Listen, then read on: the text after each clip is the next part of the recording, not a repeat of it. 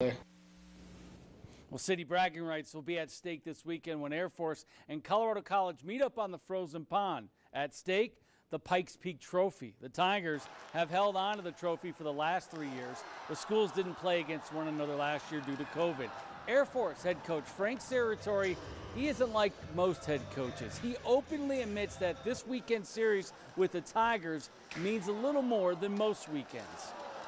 As coaches will come on, they'll come on and talk about these rivalry games, and they'll say they'll posture and this is just another game. No, BS. It ain't just another game. But there's a couple that are a little more important, and one of them is Army, one of them is Colorado College, and the other one is Denver.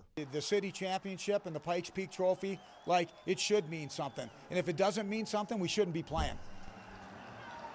Well, he's right. Now, CC and Air Force, they did play against one another earlier in the month in an exhibition game. And you could just tell by watching that it's a true rivalry, not a